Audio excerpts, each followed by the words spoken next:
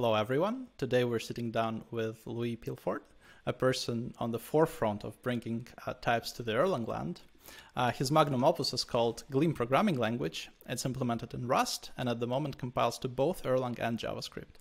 He is also one of the most articulate speakers in the functional programming community and perhaps programming community as a whole. His talk on Gleam programming language is the best language intro I've ever heard, hands down. Louis, please tell us, what is your secret when it comes to giving concise presentations? Practice, lots of practice. Probably stems from doing lots of theatre back in the day, but I know lots of people are capable of finishing up their slides on the plane or the train or whatever on the way over, but I don't work that way at all. I've got to have a really clear idea of what it is I'm trying to convey to people, and then I spend a lot of time sort of like plotting that out, like what points go together in sort of like a path that makes sense as a narrative, and then working on the slides and then rehearsing it, and then that bit didn't fit quite so well with that one, and then just doing lots of refactoring. I like refactoring in everything, so like refining until I finally get somewhere.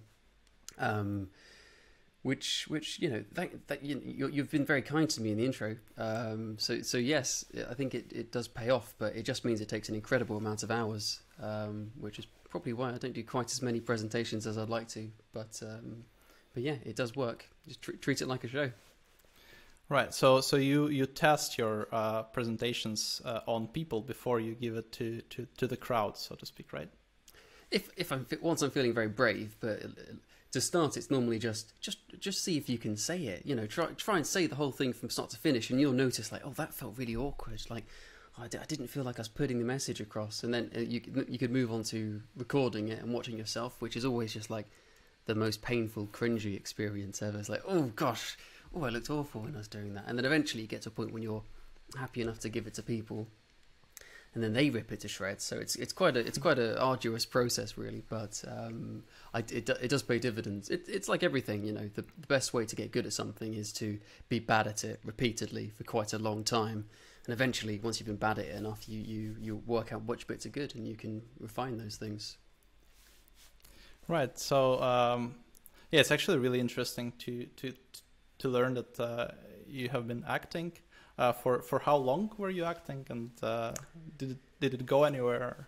How long? I probably start. So I think at one point my mother decided I was too much of a socially awkward nerd who spent all his time on the computer. So it was like, you're gonna go to theatre classes or something like that. I was probably, I don't know, maybe 11 or so, and it just turned out to be a really wonderful experience, actually. And I did a lot of that all the way through up to through my teenage years, and then I probably stopped around the time I went to university, because I wasn't able to find the correct feeling theatre troupe for me, so I wasn't able to continue. But yeah, it was fantastically useful. I'd probably recommend anyone, if they have a slightly nerdy kid, shove them through the door of a theatre and get them to learn some other skills. Right. Yeah. For many of us. The closest we get to theater is improvisation at the Dungeons and Dragons table, right? Which actually, in my experience, helps quite a bit in business when it comes to like coming up with something on the spot during some negotiation or something like that. Yeah, not to say I'm treating my business partners as NPCs, but you're treating them as dragons to be slain. Yeah. Basically. But I think you're right though. Like weirdly, and I don't think I ever would have expected this when I was younger. But the skill that I learned from school or from you know any kind of education that's been most applicable to working in business has been theatre. You know, I haven't used so much of all that you know maths and science and English and stuff, but just the ability to get up in front of a collection of people and try and convey something to them, or trying to put yourself in you know some kind of role in some particular pair of shoes. That's really useful, particularly when you're you know new to a role or a team or a company or anything, and you might have imposter syndrome. It's like, well, I obviously can't do this, but I can pretend to be someone who can do this. And it turns out like pretending to do something in these situations is kind of the same thing as actually doing it. So yeah, the subtle art of faking it until you're making it is super useful. Yeah, yeah. Especially when approached ethically, right? As opposed to some Silicon Valley startups. All right. So yeah, let's drop the theater bit. I wonder if you are following modern theater, and if you do, what are some of your favorite troupes? I very unfortunately I've the whole programming thing has rather taken up a lot of my time lately. So I don't invest nearly as much time into theatre and music and art as I'd really like to. But more recently, I live in London, so there's loads of really great stuff here, and you know the really obvious ones are you know the National Theatre, you know the supposedly the greatest theatre in the country, which always has like plays on such an incredible scale that's both artistically and technically so excellent, like really the cream of the crop with very sophisticated, complicated sets and pieces of movements. It's really fun. And then we've also got the Globe, you know, Shakespeare's own Globe, which is, you know, I guess I always thought when I was a bit younger that Shakespeare was quite stuffy, but if you go there, I feel like Shakespeare fans are quite stuffy, but Shakespeare is not. Like Shakespeare's a bunch of you know knob gags and dick jokes and all that kind of stuff, and it's a lot of fun. So yeah, well worth checking it in, like the authentic experience. And then lastly, I've been going to the odd sort of like small independent burlesque nights and stuff, which is sort of a different kind of theatre. But yeah, that's really fun as well. There's one show called Lads, which I was really enjoying before the pandemic, and hopefully I'll be enjoying it after the pandemic as well. Nice. Yeah, that's quite a list. Yeah, actually, it's interesting because actually, the co-founder of Sirocco, he's coming from from ballet family, and he even acted a little bit in the I think in Mariinsky Theater, which is one of the legendary theaters of the world as well. Wow. So we talked about how kind of like humanities side of thing helps us to do business and to convey ideas better, right? But do you think that actually there is something about humanities that is important for developers themselves during their day-to-day job? I think so. So, you know, we've sort of already touched on how, you know, theatre can give you a different set of skills that's like super applicable in working in a team, particularly trying to communicate in different ways. So I you know, and I think that does extend to, you know, other humanities subjects. Writing software is just a small part of the actual, well, writing code is just a small part of the act of like building software as part of a team. You know, you could be a 10x programmer, but you won't be able to compete an entire team of people working at their best. So if you can do something that, you know, improves the team as a whole, that's going to be super impactful. That's possibly going to be, that's almost certainly going to be more important than just working on your own individual output.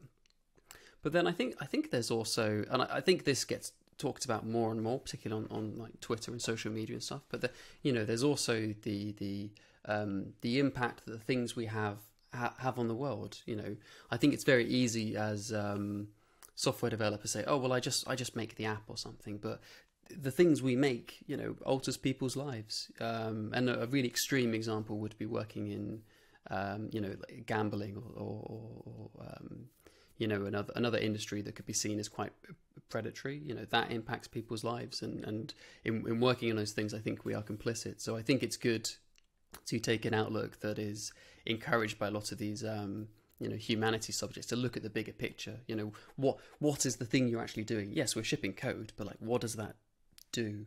And you know, there's a lot of wonderful technology like facial recognition. Fantastically interesting technology, really powerful. Look at all these amazing things we can do with machine learning.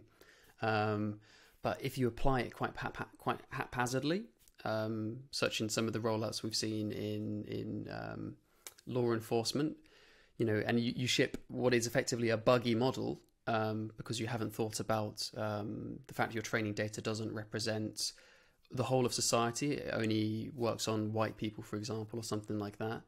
you've accidentally done something that causes harm. So it's really important to have this higher level outlook on the world, because fundamentally people are the thing that matters, really. That's the thing we're changing.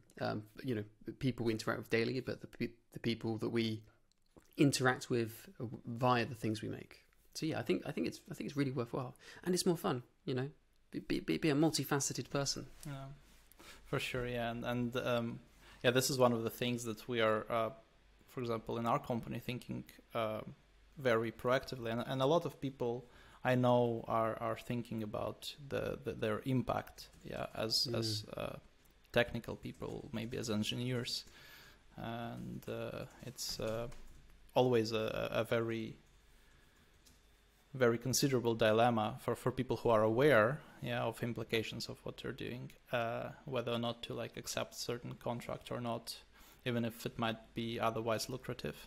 All right, so let's kind of circle back into other stuff that helps teams be more productive, like programming languages and compilers themselves, right?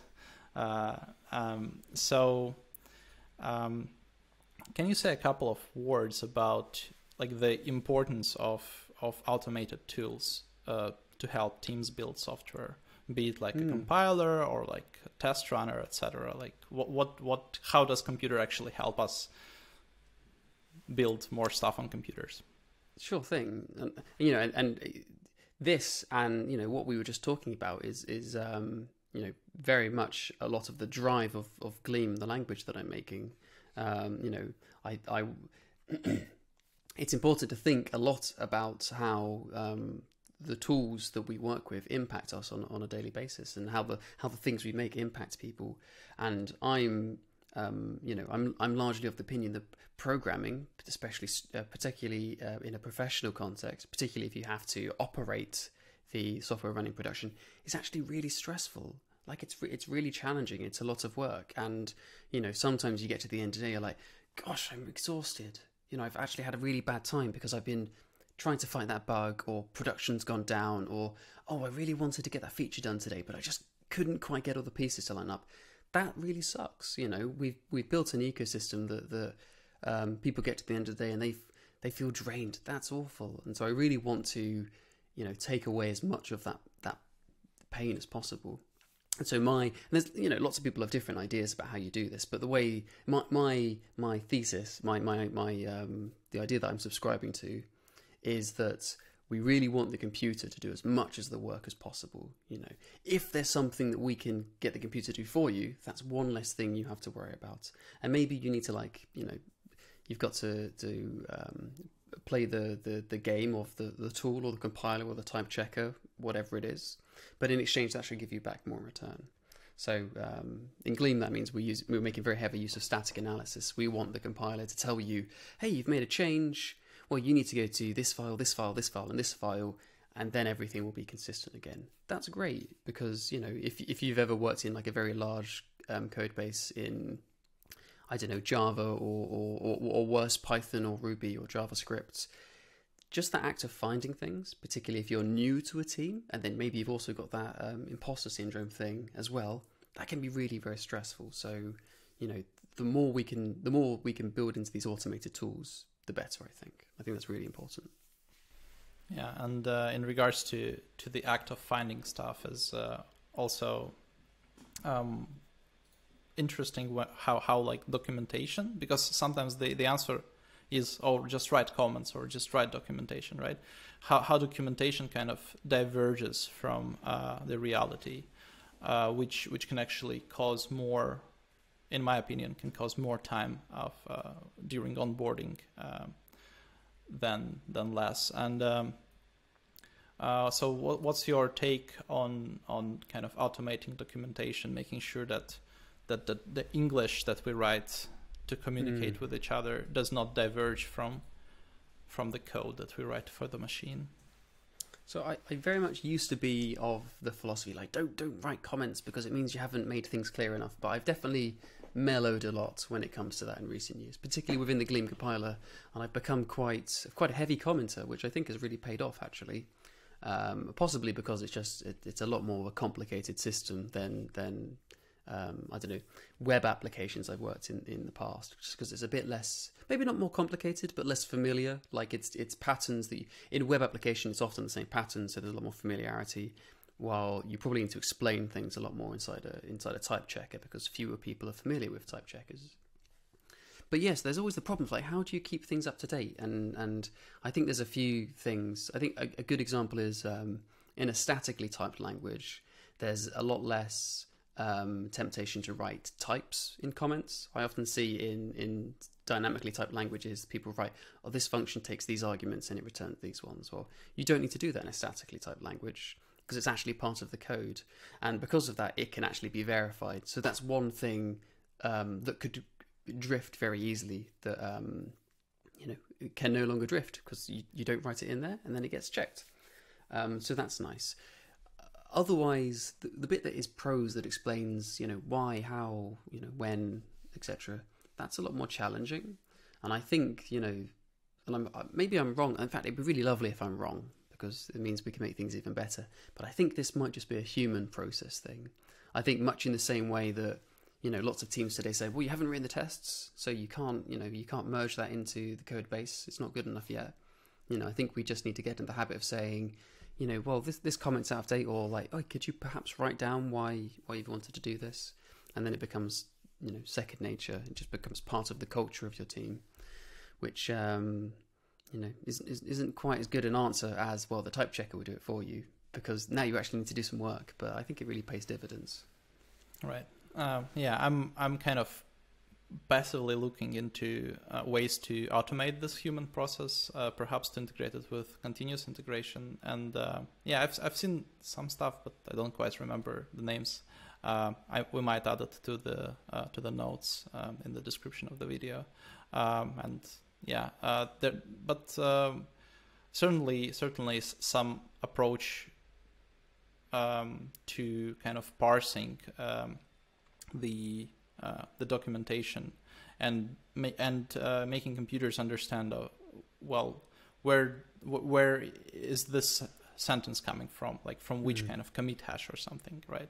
And if the function for which the documentation was written changed, is certainly, in my opinion, something that is theoretically possible, and that's certainly something that we should look at in moving into the future. And also, I think, yep.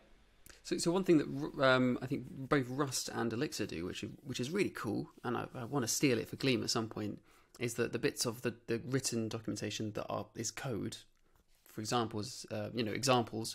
It's an odd sentence. For the examples can be extracted out and run as tests. So that's really cool.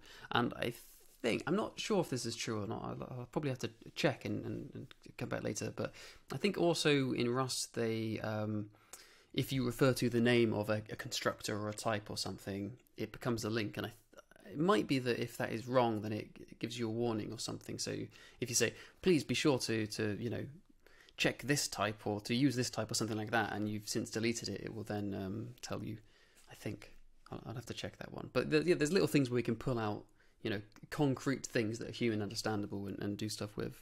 There's also a tool for Elixir, which I'm not sure is still in development, but a few years ago was about, called Inch, which would analyze your code base and tell you areas.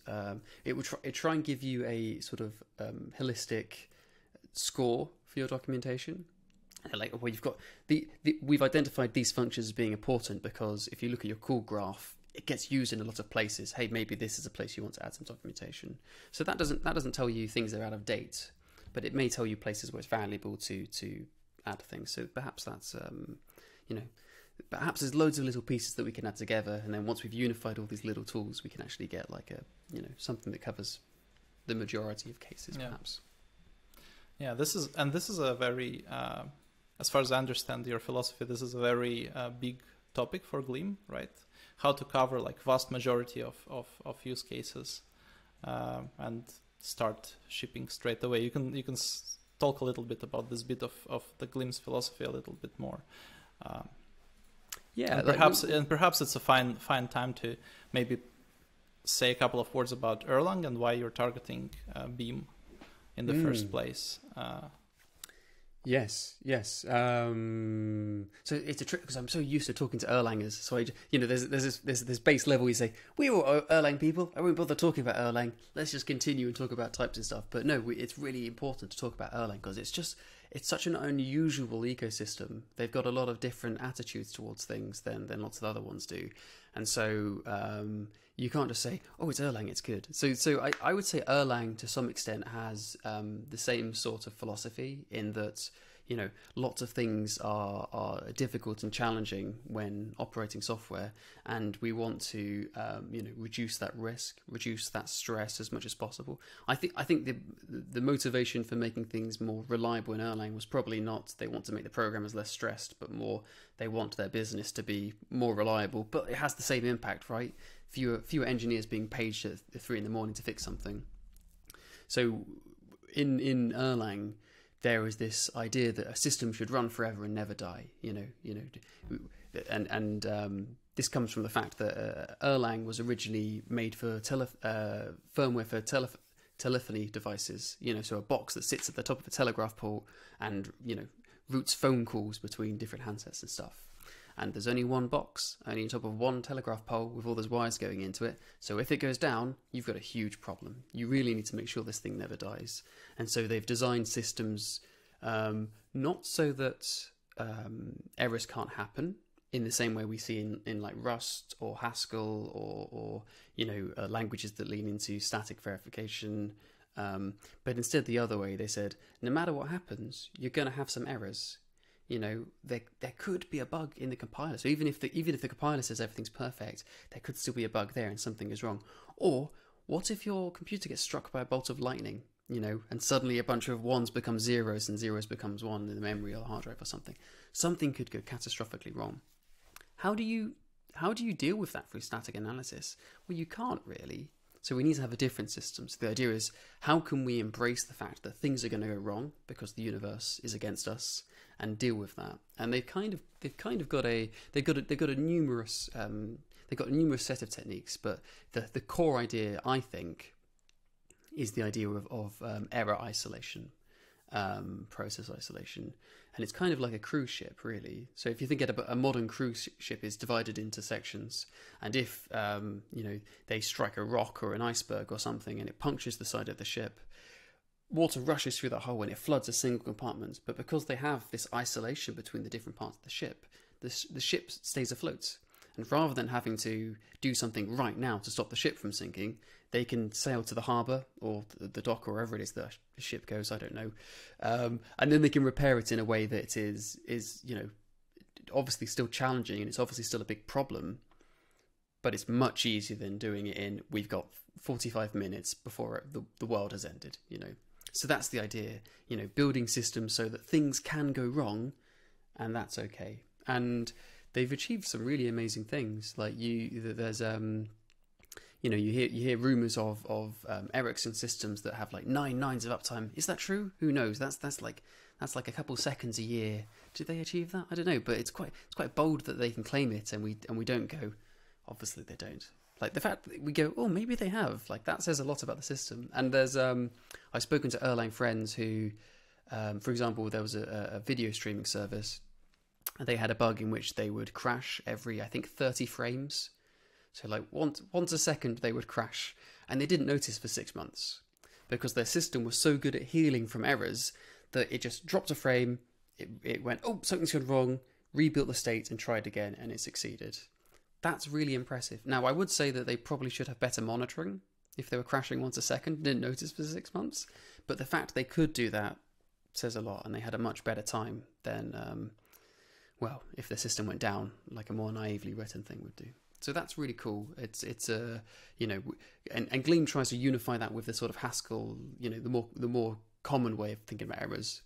So we want to try and eradicate as much as possible as we can when you're writing them, but we still want to have this thing at runtime where we say we can survive problems, and then you can dial in the amount of each one of those two philosophies depending on your business needs. Because you might want to write, if you're making a prototype, you might want to write like, kind of hacky, fast and loose code where you don't check the error cases, and then you rely on the Erlang fault tolerance, like that's a really good use case. Or you might want to spend more time on the static analysis. But the important thing is that it's a really clear and explicit line about, you know, is this error intentional or is it accidental? If it's accidental, cool, we're going to fix it. If it's intentional, excellent, then we use Erlang's fault tolerance for that. Right. Yeah, that's a good explanation about why you picked Erlang as the backend. And when you're talking about like this moving this line, right, between intentional and unintentional errors, right? You have some other kind of similar lines in the language design itself, right? And for example, you know, the named process thing in Gleam, and like distributed Erlang in Gleam, etc. So can you tell us a little bit about like which bottles you pick and which bottles you save for later? Yeah, so I think people have said for a long time that, you know, Erlang isn't typable because of X, Y, and Z. And for a long time I sort of went, oh yeah, okay, yeah, that makes sense. I believe them. And the more I thought about it, the more I don't agree. You can actually tackle all these problems with types, and that's really exciting. But in Gleam we haven't. You know, we've chosen a subset of those problems to tackle. And the reason for that is that I really want there to be an Erlang-based language with a type system that is the kind I want to use. And there's been lots of other attempts to make statically typed Erlang languages, and it's very common for them to, you know, get a bit of momentum, get a bit of excitement, and they encounter some actually really difficult problem about applying types to OTP, the actor framework, or distributed computing or something like that. And they sort of go, oh, what are we going to do here? And then they retreat to the library to do research, and then they never come back. And they probably learnt loads of amazing things, but from the point of view of me, someone who wants to write probably quite boring programs in this language, I'm very frustrated because I don't care that much about distributed computing. Not now, maybe not now at least, but you know, I would like to start writing more mundane programs with this language. And so in Gleam, we've sort of taken some of the really difficult ones. For example, upgrading the code inside an already running system. This is something you can do inside Erlang, which is a really powerful tool, but most businesses don't need it. Most businesses can just use like a load balancer to swap out some new versions of their application, or they can have some downtime, or they've got some other way of rolling out new versions, because it's quite rare that a language can, you know, do hot upgrades. So we can just use the tools that everyone else uses. Fantastic. So we won't deal with hot upgrades. We won't deal with distributed computing in a typed way, because that's a really, you know, complicated active area of research. We don't want to tackle that right now. And you can just use the existing untyped Erlang mechanisms, and those will work just fine in Gleam. You won't get any extra help, but that's okay. But we have, for, you know, 30, 40 years, being able to write really good programs that are, you know, all run inside the single operating system process, and can be, you know, single-threaded or multi-threaded, concurrent or sequential, and do loads of wonderful, powerful things that covers, you know, 98% of programs in a really practical, typed fashion. So let's take all those known wins and apply them to the Erlang ecosystem. So that's the goal with Gleam. And that's great, because I think maybe there's others I'm not aware of, but I think that Gleam is now the most mature statically typed language on the Erlang VM. And because we've taken this approach to focus on what I see as the kind of pragmatic, practical stuff, you know, we're in a place where all the stuff that I write for my projects, I'm writing in Gleam. That's really cool. There's lots of people writing little bits and bobs in Gleam. There's even been a few companies put Gleam into production, and one startup that used Gleam as their main language. Like, that's really exciting, and we haven't seen that in some of the other languages. before then. I think there are, since some others have as well. But yeah, it's really exciting that we've managed to get a lot further. And then in future, once we've got all of the common niceties, maybe then we can fight the dragon. Maybe then we can move on to distributed computing. But let's get all the 95% down first, and then we can move on to the rest later. Right. Yeah, that's very cool, and an approach that is very in line, I think, with the philosophy of Erlang and Erlang forefathers. Right. Be pragmatic first, and then figure out the complications shall they arise. So okay, well, you said about bits and bobs written in Gleam. I remember being one of early adopters of Elixir. One of the question was, okay, if I just want to use your amazing like hash map module, right? Can I do it from Erlang? So kind of now we are living in a little bit of a different world, right? Like now it's the question, okay, I want to use your Erlang library. Can I use it from Elixir, right? But okay, but I think that with Gleam, for the time being, it's the same question, right? So how would I go about building up my system in, let's say, Elixir or Erlang? And then for kind of mission critical stuff, how do I just implement business logic integrated into the OTP with supervision tree, of another language? Yeah, I think this is really important, and I think this is one of the things. So there are other there are other statically typed languages on the Erlang VM. Two of the ones that are the most mature are Hamler and Purell. Both of them are based off the PureScript language, which is an amazing language. Like, it's really, really, really cool. So it's really, really clever of them to use that existing language with its really well written compiler as the basis of their their new Erlang system. So that's really good. But and it's really easy for them to make use of Erlang libraries inside their programs that are written in PureScript or Hamler. But it's a lot more challenging to call Purell code or to call Hamler code from Erlang, and that doesn't sit quite so well with me. I really want Gleam to be a value add, not just to the users of Gleam, but to all of the Beam users put together. And this is sort of one of my very mild criticisms of Elixir as well, because I really love Elixir. But if you try and use an Elixir program from Erlang, it's a little bit challenging, because there's a few like the standard library and a lot of the modules that are part of Elixir have to sort of be distributed sort of implicitly. Like they don't come via the package manager, so you've got to have some special tooling to work with them. There's some additional steps in building an Elixir project. You need to compile all your code, and then once you finish, you consolidate the protocols. Well, what that means, it doesn't really matter. But the point is, there's an additional compilation step, which there isn't really a super easy way to do these things from other languages, which is awkward. It's a bit of a shame. And so when I was designing Gleam, one of the most important constraints was that I want it to be so easy to use a Gleam module or library or program or whatever from Erlang or from Elixir or from Hamler or from Purell, that you didn't even know it was written in Gleam. I want you to be able to add the package to your dependencies and then just start calling functions. So it has to look perfectly like a normal Erlang library. So like the same calling conventions, the same naming conventions, the same data structures. It all has to work the same way. And I think that's worked really well. So we don't have quite the level of tooling that I want yet. I want it to be so that you don't even have to install the compiler.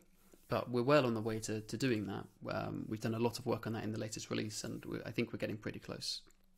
And so once we've done that, there's, you could write write a library and then import it into your project, and it just works. Or you could, have an existing Erlang project and you just start writing some Gleam modules, and your build tool will be able to, compile it all and knit it all together. So that's the goal. We really want it to work in both directions. We win because we gain from the Erlang people and all the great code they've written, and hopefully in future they'll say, "Oh, I really want to use that new Gleam I don't know, database client or web server or something like that, and they just import it and off they go. Like, and together we'll be much stronger. Right. That's very, very cool and very synergistic. And maybe that is a way to have a very powerful meta programming in Gleam. Yeah, you can include it into Elixir at compilation step, and then have some for loop that just calls a Gleam function, and here you go. Okay. So, well, we're kind of like circling around like lions around the Gleam compiler. So perhaps given the fact that normally our audience is interested in compilers themselves, so perhaps we should take like a very brief small tour into the Gleam compiler, starting with its pipeline. So like I know I'm putting you on the spot here, and you don't have any like visual aid or slides to refer to. So like without visual aid, how would you go about explaining Gleam compiler's pipeline, and like what would you emphasize? What are the special bits?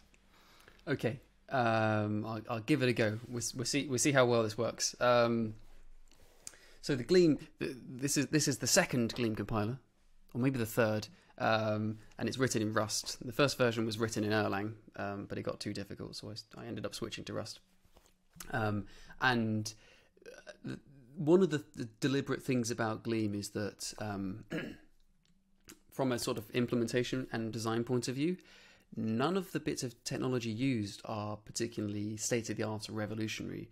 It's all about picking things that are tried and tested and, you know, have been established as being good ways of doing things for a long time. So we've got a fairly I'll talk about just the very heart of the compiler that processes a single module, because there's lots of other, you know, build tools and rigmarole around that. But you know, we're interested in, you know, the bit that works on the code. So it starts with a fairly old-fashioned handwritten lexer and parser that takes your source code file and turns it into a syntax tree. Nothing particularly exciting going on there. We used to use a parser generator, but we found moving to a hand-rolled one resulted in like a 3 times speed increase and dramatically better error messages. So I'm all about the handwritten ones these days. And then after that, we move into static analysis. So we have this untyped syntax tree, and then we perform type inference on it. So Gleam, while completely type checked, doesn't actually require any type annotations. The whole thing can be done through inference, much in the same way as OCaml or Elm. And we use a Hindley-Milner type system. Specifically, we use algorithm W, which is, you know, a fairly old-fashioned but actually really good type inference algorithm. So we use that to infer the types of every single node in our syntax tree, and then we transform the syntax tree into a typed representation, which is annotated with loads of information like what are the types of you know, each node. Any constructors, where do they get imported from, which of the multiple different Erlang scopes do the different things live in, because you need to know whether it's module scope or local scope, because Gleam only has one scope, so we need to map our scope onto multiple different ones. And in future it'll also contain like exhaustiveness checking information, but we sadly lack that at the moment. So once we've got this like very rich typed syntax tree, we can then move on to code generation. At this point, you can go one of 2 ways. You can go to the JavaScript route, or you can go into the Erlang route, depending on which target you're trying to you know, compile to. But in both cases, we output source code. The first versions of the Gleam compiler outputted like an intermediate representation that's used by the Erlang compiler. But now we just use Erlang source code, which is actually really nice because it's a really stable API. It's really portable. It works absolutely everywhere. It doesn't matter if you change the version of the Erlang compiler, it still works. And it's really easy to test. You know, we can now say, hey, look, this Gleam code should result in this Erlang code. You know, you're just looking at a string input and a string output. That's really easy to work with. It's mildly more complicated because we pretty print the code. One of the things we try to do in Gleam, in part, linking into we want to play as nicely with Erlang people as possible, so we want them to be able to understand the actual code. We want the output to look like it was written by a human, and so we have quite an intelligent, pretty printer that works similar to the Elixir formatter works in exactly the same way. It uses the same algorithm, so we output instead of outputting a Erlang source file directly, we output a sort of intelligent printing algebra that will say that has all the information of that code, but also says if this is getting to a line, you could indent here, you could wrap here, that sort of thing. And then we just throw it through the pretty printer, and it will output a string, which we then feed into the Erlang compiler or the JavaScript runtime that you're happening to be using. So that sort of thing. And there's a few points there at which we would also serialize metadata. We take all the type information from the tree and write it to a file, and then next time we don't have to recompile all the modules if they've changed. We can just read that again, that sort of thing. And lastly, there's a third secret backend for the Gleam compiler. So there's Erlang and there's JavaScript. There's also Gleam. We also have a Gleam to Gleam compiler, and that's for the formatter. In that case, we do no type checking. We just read in the source file, and then we print it again. And because we use a pretty printer, you've got a formatted Gleam file, so we can use that in your editor and stuff to make sure everything looks nice. Yeah, that's the third one is also very important. Yeah, because practice shows that integrating just integrating a formatter in your pipeline just alleviates so much stress and so much noise from Git history, etc. So yeah, a great call there. In general, when I tried Gleam, you say how you're missing this tool and that tool, but for me, the onboarding experience was very nice and smooth, and I felt like perhaps I'm a little biased because I was comfortable with Rebar already, but for me it felt very smooth and nice. But I heard, and sorry, we'll circle back to the compiler again, but I heard you have recently made something like a package manager, right? Or some sort of dependency manager. Yeah, can you say a couple of words about that? Sure. I'm very glad you've said that you found the onboarding experience good, because that's again, trying to be pragmatic. That's really important. First impressions are super important. It doesn't matter if you've got a really lovely language if everyone tries it and goes, "Oh, I couldn't work out how to run the program." Or like, "Oh, how do I install deps? Oh, I added my dep, but then it didn't work. Like, what's going on?" And these things keep cropping up a lot because the Erlang build tool Rebar is actually very good, but it's kind of an unusual user experience. And if you're not used to some of the Erlang ways of thinking, some of the Erlang ways of structuring a program, it can be quite alien, and that's put a lot of people off, particularly people who are from non-Beam ecosystems, like people from JavaScript or other languages. And that's a shame, because I want, one of the goals of Gleam is to attract more people to the Beam.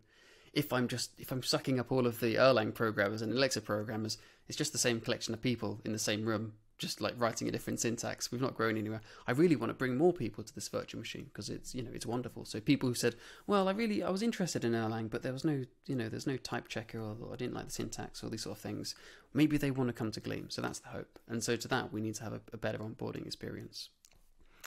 And that's been the motivation to make the new build tool, which I'm hoping I'm going to release soon. I've got one open issue left, so as soon as I can get that closed, I'm going to release a first version of it. But yeah, the idea is to have a really unified experience. So the only thing you need to install is Gleam, and then you can run like Gleam new and Gleam test and Gleam run, and it will just do everything, rather than, oh, I made a project with Gleam new, but now I need to use Rebar, and how do I add depths, and it all been a bit disjointed. But it's quite a challenge building a build tool. It's taken a long time, and it's got to include things, as you said. It's got to have a dependency manager. It's got to have a package management system. That's really challenging.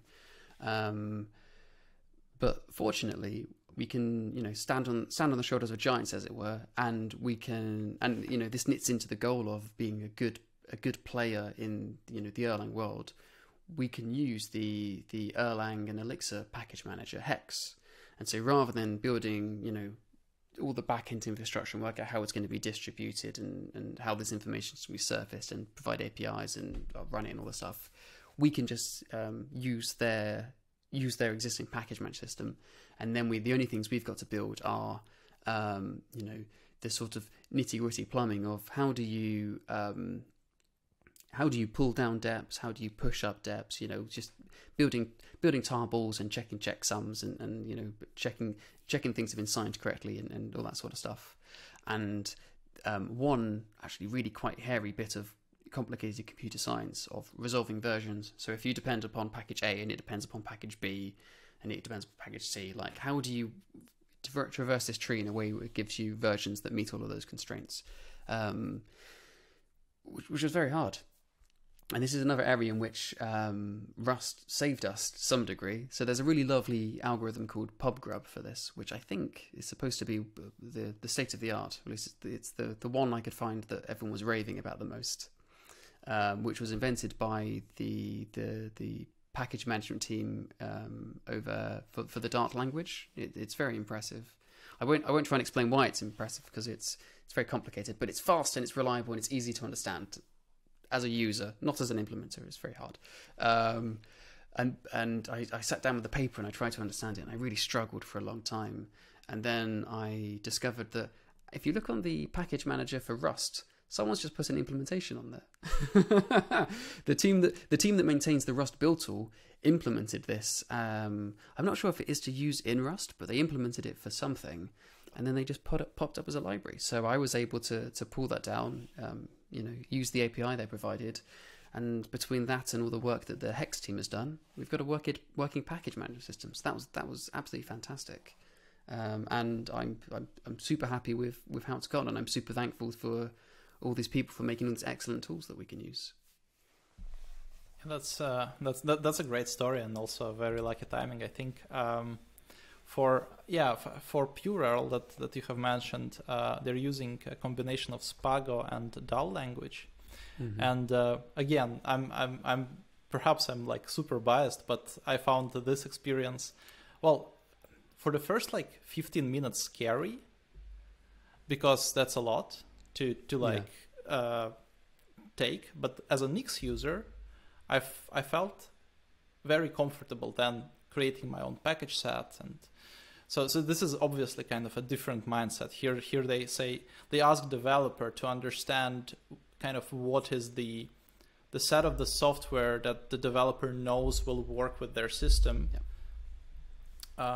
and provide very nice ways to communicate that to the build tool, and then it just works kind of, and then it's nice and very you can extend it and etc. But of course it's completely different experience than just throwing sometimes even kind of arbitrary constraints to your dependency list, and then it somehow magically working. It's kind of brilliant. The whole package set system it's so clever. Rather than like here's a really complicated set of constraints, do some very sophisticated computer science maths in order to try and figure it out. They go, no, we won't do that. There's only one version of each package. You go, oh wow, that's really easy. That's really good. That's so clever. They've sidestepped the entire problem.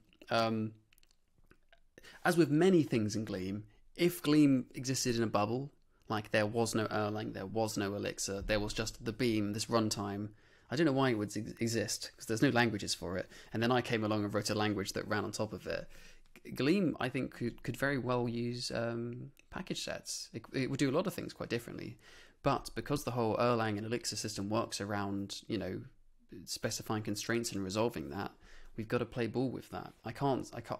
How am I going to integrate into an existing Erlang app if I say, and if you want to use Gleam, please move your package management over to using package sets, then add all your Erlang things to this package system that doesn't have them in. It's like, how's that going to work? It just isn't going to work. So, we couldn't do that. We had to do the hard computer science.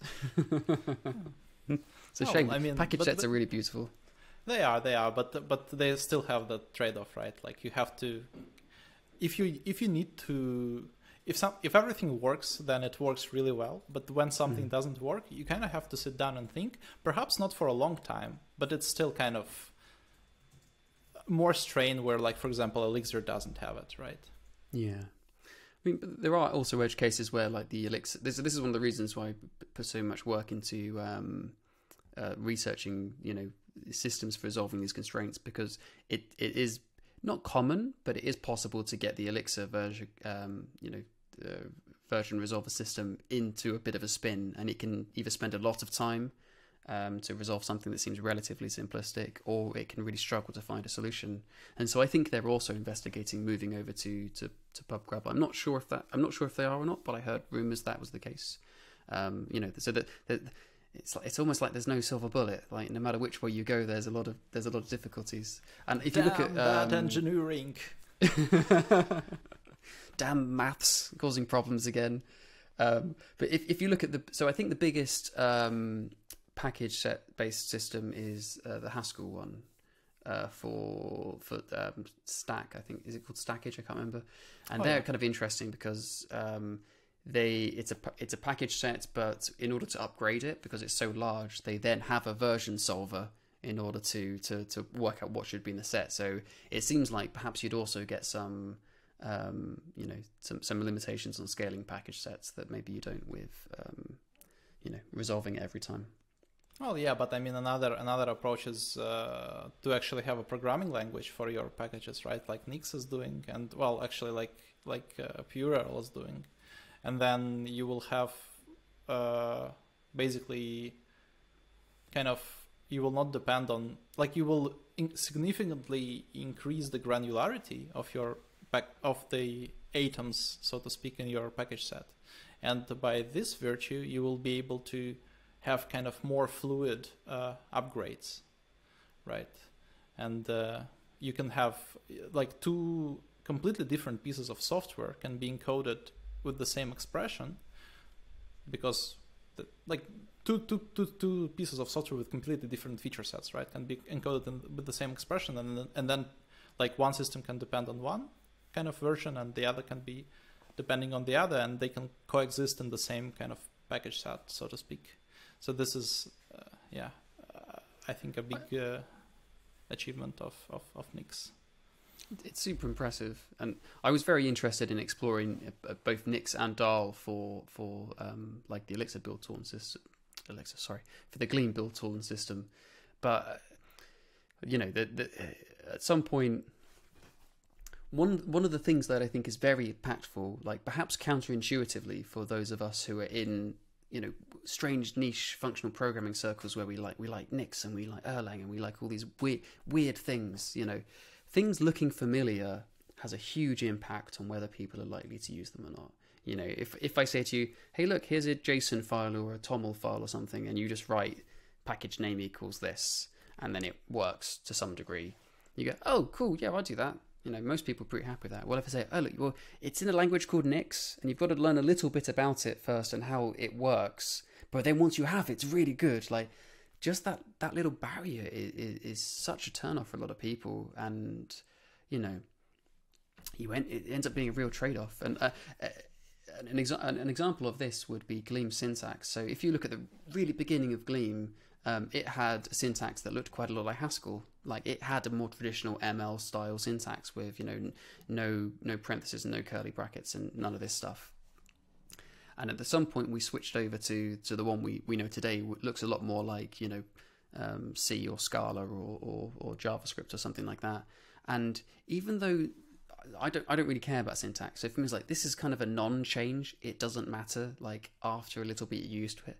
People loved it. People absolutely loved this change, and it made a huge impact on how many people were taking up the language. So familiarity is super important. Yeah, that's for sure. And I mean, even I myself admitted that for the first minutes of interacting with Purerl package sets, I was, since I have never seen Spago and Dahl, I was scared a little bit, and it's. It's certainly like kind of smoother, more familiar experiences are very important. Okay, let's kind of really quickly finish the compiler stuff because as far as I imagine writing a compiler of that size, I would imagine that for it to perform somewhat reasonably, I would imagine that it would require quite some, well, maybe not quite some, but a considerable amount of like mutable state to actually be efficient with what we're doing. And in my experience, which is very limited to competitive programming, Rust makes it a huge pain to at the same time write like idiomatic code and write mutable data structures that are non-trivial. Right? For example, I'll publicly admit that I don't know how to write breadth first search in Rust without copying the whole tree on every iteration. So what was your experience with doing that? Did you just kind of drop the idiomatic constructs and like just wrote some, like, yeah, how do you do that? I think I probably have an advantage in that I don't know what idiomatic Rust code is, really. I'd been a fan of Rust since a little bit before version 1 dropped, but in the way where I'd admire it from afar, and then I would every 3, 4, 5, 6 months, I'd write a program in it, and I go, this is really cool. And then I'd get stuck on something like, oh, never mind, throw it away. I go back to writing Erlang or something like that, or writing Haskell. But always admired it. And then a point came when I felt like I needed to rewrite the Gleam compiler because I was writing in Erlang and I wasn't very happy with how that was going. Both because I thought like the tooling of the language wasn't super suited to writing a compiler, and also just because I'd accrued a lot of tech debt because this was like, this was the first prototype of the compiler. So I need to start again, and it was an opportunity to reevaluate my tooling choices. And so that was when I really, bought into Rust very hard. And the first version of it was I just copied almost line for line from Erlang into Rust. And I was like, and once I have that working, I can then refactor it until it is good Rust. Which it worked, but I'm not sure it was a good approach to take, to be honest, because like it did lots of odd things. If you try and move everything to recursion in Rust, a language where you're not guaranteed tail call optimization, you just blow the stack all over the place, which caused me all sorts of issues. But I think it's a real shame. Rust is a wonderful language, but like there's a lot more upfront investment in order to becoming really productive in Rust. But I think once you're productive, you're very productive, but like you have to work a lot harder to get there. And I don't think this is because Rust has bad documentation or tutorials or any of these things. I actually think it's some of the best I've ever seen, possibly the best I've ever seen. But they're just teaching something that is very complicated. Like if you are exposing how the memory management works is part of your language, you have to deal with so many things inside the computer that you just didn't have to deal with in other languages, and that's a real challenge. And I think the solution to this is as you're starting, don't try and do the good solution. Like as you said, you can't do a depth first traversal of a tree or breadth first traversal of a tree without cloning the entire tree in every iteration. Well, clone the tree in every iteration then. Like if your program still works, that's okay. There's loads of things inside the Gleam compiler where I'm definitely doing the slow thing and I'm definitely cloning it. But even with my, even my then not very good version of the Gleam compiler, which I cloned loads of things and I made loads of mistakes and it was written in really bad Rust, it was much faster than the Erlang version. And I'm a good Erlang programmer, or at least I think I am. Maybe I'm not, because I was beaten by the rubbish Rust, but like it was still faster just because like it is that much more of an optimized language. And then since then, I've been able to, as I learn things, go, I come to touch an area of the code base again and go, why was I doing that? Oh, I know how that should be done now. I'm going to fix it. And it gets faster. So there's been a few Gleam releases in which I've also published some benchmarks, and it's been really nice to see like, oh wow, it's taking half the time to type check a module as it used to, and things just keep getting better. And I'm sure there's loads and loads of problems in it still, but it's much faster than it was before. So a program that works inefficiently is still better than one that doesn't work at all. And if you are cloning a lot, there's a few kind of rubbish. There's kind of a few things that feel bad in Rust that you can do, like swap to a reference counted pointer or a garbage collected pointer instead of the normal ones, which when you do that in Rust, you feel like you've lost. Like you're like, oh man, I haven't done this the proper way. But then if you think for a moment about what your Erlang or Haskell or whatever program is, every single pointer is a garbage collected or reference counted pointer. So you're already doing far better. Well, maybe not. Depends exactly what it compares to. But like you're already doing pretty good. It's okay to just like slap in some of these, these little easy mode buttons. So just go wild. And in future you may remove them, or you may discover that it doesn't actually make any difference, that reference counting. Like it's almost exactly the same performance. You're not writing, gosh, I don't know, you're not writing something where performance matters that much. So yeah, go for it. In general, like algorithms and data structures are kind of, some of them are pretty difficult, as many of us know. And as far as I remember, as far as I understand, right now it's a dialogue between two dropouts. So did they manage to teach you those in uni before you dropped out, or so how do you learn all this kind of pretty impressive amount of skills to be able to implement this sort of stuff? Well, they didn't teach me any useful algorithms in my biology degree, which is probably part of why I dropped out. Really, yeah. I at some point made a mistake, and I thought I was going to study microbes or something. But I got to undergrad level, and I realized that wasn't for me. It took me 2 years to realize it wasn't for me, so that was possibly a mistake. But I did eventually leave, and I was very fortunate in then I realized that thing that I like, computers. Oh yeah, you can actually work with computers. So I very fortunately ended up doing that instead. Otherwise, I guess Gleam would have been like a vaccine or something. Who knows?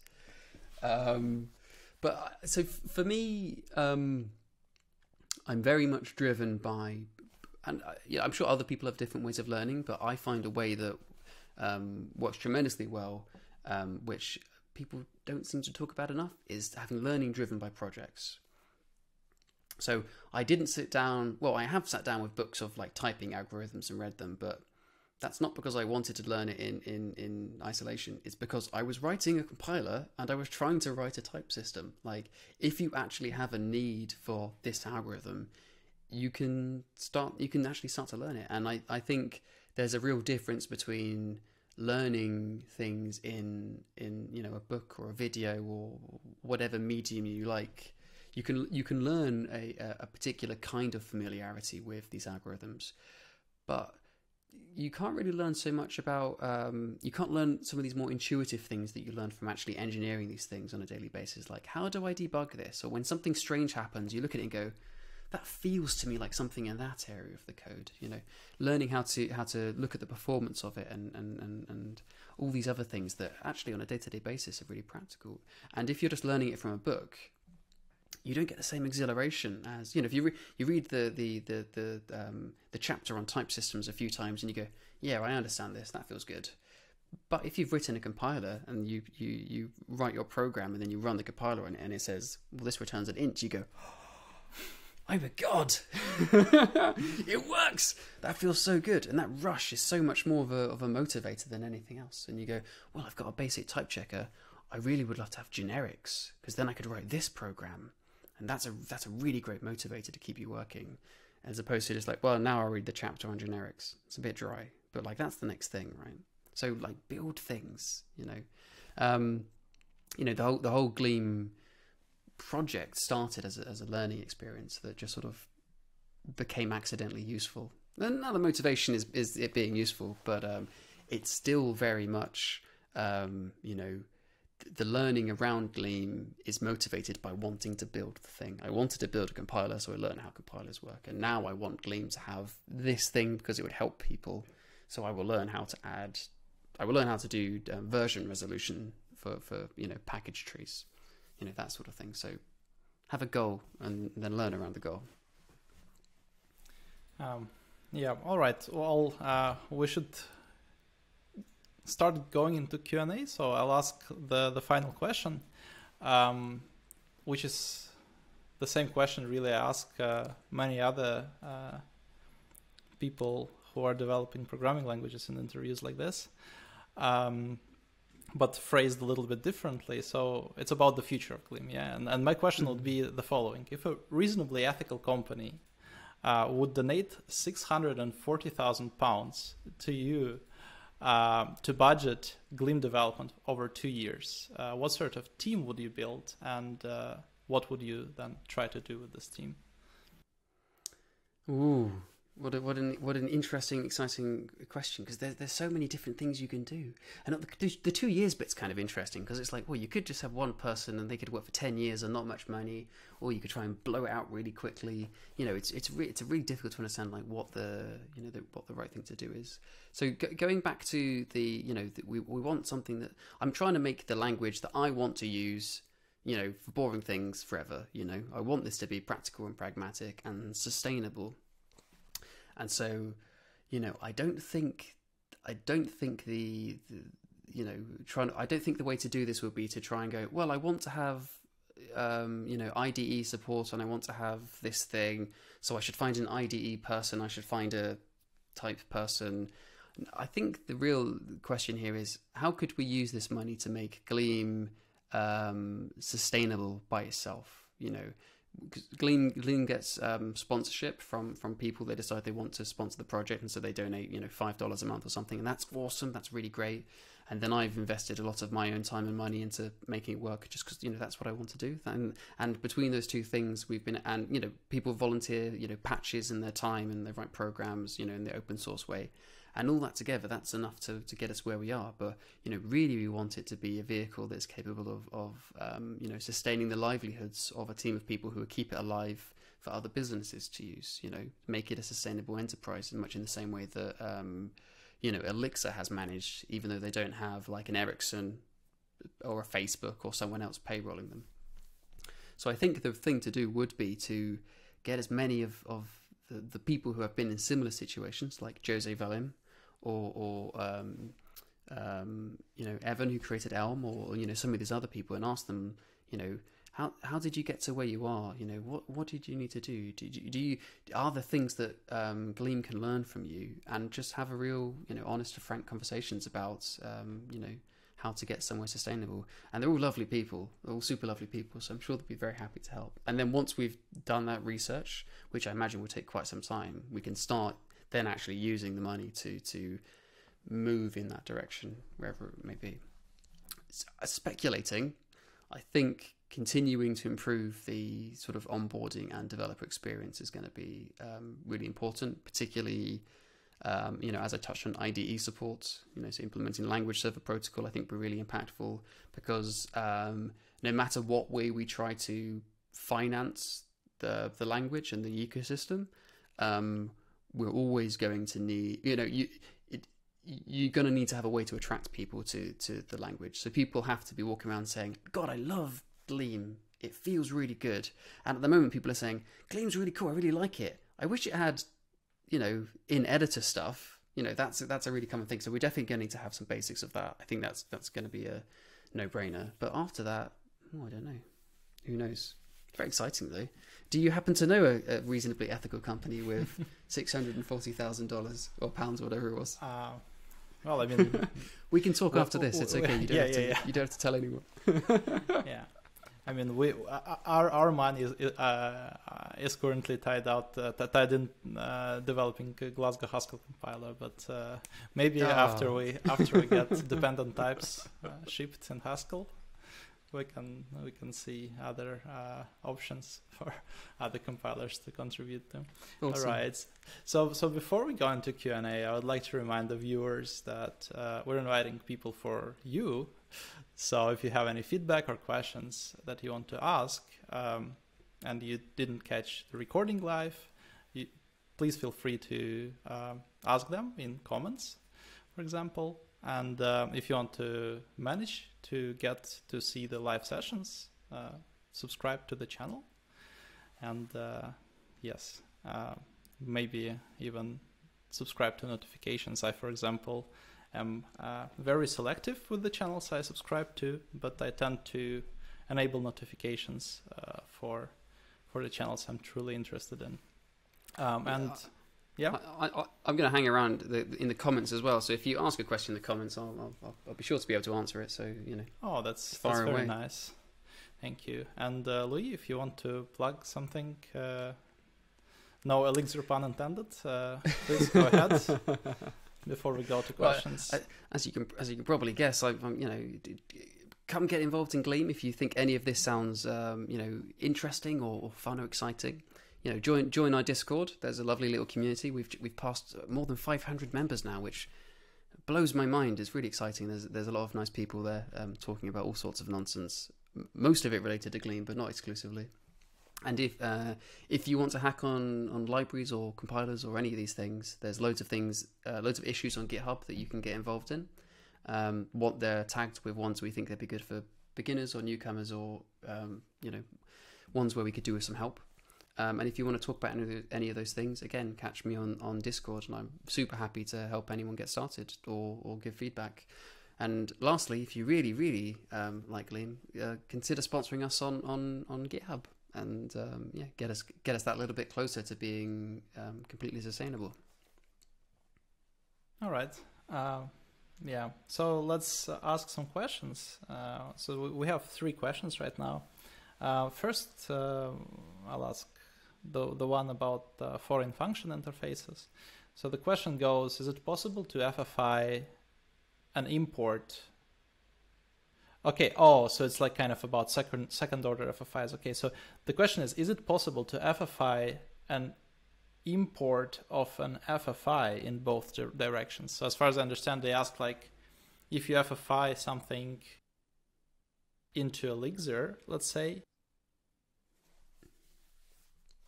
I don't quite understand the question, but yeah. Anyway, can you tell us about how far can you push foreign function interfaces between, let's say, Gleam and Erlang, for example? So I don't know if this answers the question, but the foreign function interface is effectively just a call to any beam function. So if it is a callable function, you can use it via the FFI. And it doesn't matter what the origin is, and we also don't know if the types you've given it are correct or not. So FFI is 2 things. First, it's letting the language know that a function exists with this name, and so we would call it as a normal Erlang function. And it could be Elixir, it could be LFE, it could be PureRel, it could be could be anything. Could be another. You could even import a Gleam function that was defined in the same module as an external function. It doesn't matter, so long as it's a public function, you can import it.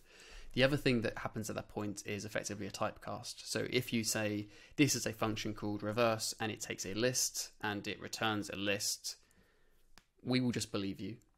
There's no way for us to type check arbitrary beam functions. So every call of the foreign function interface is effectively a typecast, which is unsafe, but that's okay, because like the rest of your program is checked, and then if there's a problem, you can identify it's got to be at this boundary here. And there's techniques you can do to make it safer with runtime checks, but those are the 2 core things that it is. Yeah, the other way around, I assume that there is just no foreign function interface, right? You just call Gleam stuff from Erlang. Yeah. So once Gleam's compiled, it is an Erlang module. So if your language just calls Erlang functions, you can just call the functions. If you're writing PureRel or Hamler or anything where you do need to actually import it in some fashion, then you just import it like normal. It's designed to be exactly the same as Erlang. And for Gleam data structures, we also output Erlang record definitions in header files. So you can then import the records into Erlang or Elixir or whatever it is, and you can use those the same ways you would in the language. So it should feel pretty much exactly the same as normal Erlang code. And how would you go about calling Gleam from JavaScript? Same thing. We output pretty standard looking JavaScript. It's very slightly more unusual code in JavaScript than Erlang. Because we used classes for the data types, and classes are like slightly less common than plain objects.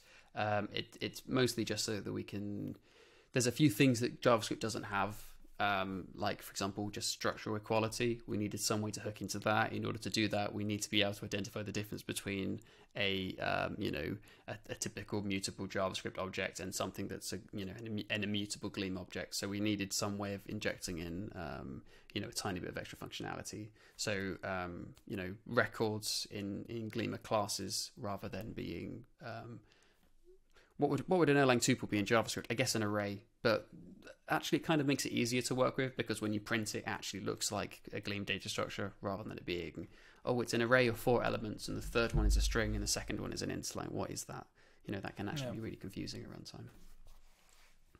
All right. So the next, I really hope that we answered your question. If you have follow-up, please ask. So another question is, does Gleam's static type, so do Gleam's static types facilitate any optimizations that aren't feasible in Erlang or Elixir? Yes. It does some today, and it can also do some additional things in future. A really, really simple example, but one that makes my day better every time it's used, is calling anonymous functions in Gleam. You just it doesn't matter if it's a function that's defined in the module or if it's a function that you've assigned to a variable. You just say function name brackets. That's all you do. While in Elixir, there's a different syntax. If it's a module function, it's function name brackets. If it's an anonymous function, it's function name dot brackets. That's because Elixir doesn't know enough about the program in order to be able to tell you where the function is defined. So it will just say, you tell me which scope it's in, and if it's not in that scope, I will crash. While Gleam, when you call it, it says, okay, and now with all this information I've got, I can look and work out which scope it's going to be in. So it ends up being a lot less verbose. This also extends up to like the pipe operator. The pipe operator in Elixir always puts the argument in the first position. So A piped into main BC becomes main ABC. In Gleam, we look to see if it would work in the first position. If it does, it goes there. Or we look to see if calling that expression would return a function that takes one argument. And if so, then we put it in that one. So we can like intelligently work out where it's meant to fit in. And there's other things too, like we have labeled arguments, like keyword arguments, that would be given as a map or a list in Elixir. We can just resolve them statically, so there's like zero overhead in giving names to arguments, which you can't do in Elixir. There's always going to be some runtime overhead there. That's really cool. Yeah, whichever tweaks to pipe operator people come up with, I'm always on board. When Joe was suggesting to have pipe 1, pipe 2, pipe 3, etc., I was like, yeah, that's so cool. Yeah, because it's basically kind of as close to kind of weird currying as you can get, I guess. All right. Another one is, can you pull in a Gleam thingy, I assume a module or a library via a mixed dependency? Yep, that works today. You can totally do that. People already do. So if you are going to do it today, you will need to have the Gleam compiler installed. So probably, is that true? I think that would probably be true. But in a depends how you've built the package. But yes, generally that is true. In future versions, we will ship not only the original Gleam files that Gleam projects will then use, but we'll also ship the generated Erlang code. So you could import it into your Mix project or your Rebar project, your Erlang make project, and then run compile, and it will pick up the already generated Erlang, which is compatible across all OTB versions that are currently supported, and the Gleam files are ignored, and you can just use that as it is. So there'll be no additional tooling needed to use Gleam code. All right, let's just wait for one more minute to see if there are any other questions. And in the meantime, I just remembered what I wanted to say previously, and when we started talking about like pulling mixed dependencies and stuff. I remembered how one of the like game changers in my opinion is that in Gleam organization, everything has GitHub workflow files, or however they're called. And yeah, for me it was very another thing that made it so that I can, for example, kind of contribute some minor changes and always be sure that I'm not doing something stupid. And also, I have learned how to use GitHub workflows thanks to thanks to Gleam repositories. All right, I don't think we have any other questions. So, Louis, thank you very much for sitting down with us today, and it was really nice. And yeah, if you want to show off some of your new stuff when you improve Gleam further, do share. Come again. Will do. Cool. Yeah. Thank you for having me. It's been it's been really fun and actually an honor to be invited. I watched the previous talks and I thought they were fantastic, really good, and like such a cool collection of names. So thank you very much for having me. Hopefully I can come again in future where Gleam's even better. Thank you very much.